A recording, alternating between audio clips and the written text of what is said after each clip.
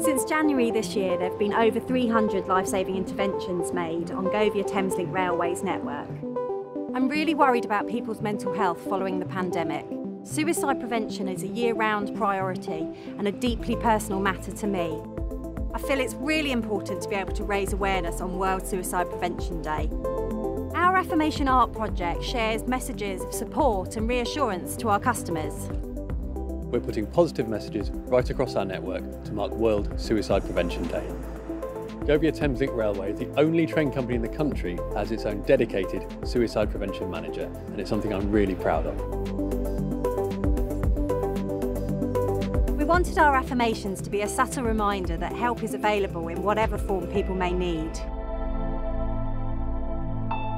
We prioritise passenger welfare and are aiming to reduce the number of incidents we see by 50% by 2021. One life lost is one too many.